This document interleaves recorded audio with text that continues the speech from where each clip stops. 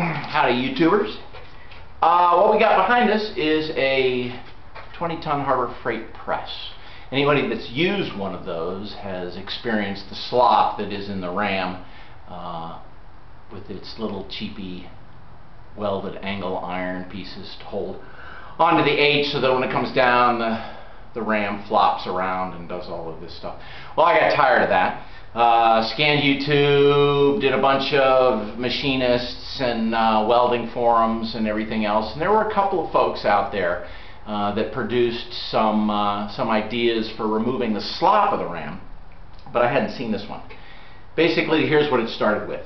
This is nothing more than a cardboard template. It's pretty simple. It's made up of actually 3 pieces. This 90-degree bend here, and then these triangles on the ends cut off square so the points aren't there. So hot glue and a triangle, or a hot glue and some cardboard produced this template. And then what we ended up with are these brackets, which basically have Gibs on each side. So there's 3 Gibs per leg of the press. And let me grab the camera and bring you up and show you those directly. Okay, there's a little Gib plate back here, and that's nothing more than 3/16 steel with some 3/8 gas pipe rings cut out, welded to the back of that so the screws hold the Gibs in place and keep them from falling through. And then to make up the difference between the ram and the bracket, those are just washers. There's some more washers under there, and we've got washers back in here to make up the difference here. But let me show you how solid this thing is.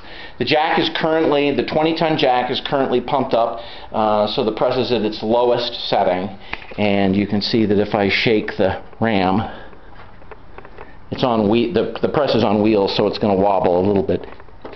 But if you listen, there's no movement of that ram at all. And now, watch as we move it up.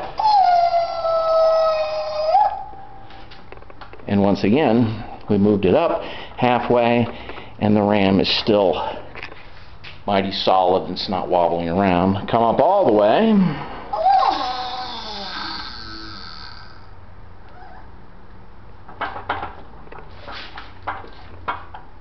And there's just a wee bit of slop there, because this channel is not completely 100% perfect, but it's certainly a lot less than it was new with Harbor Freight.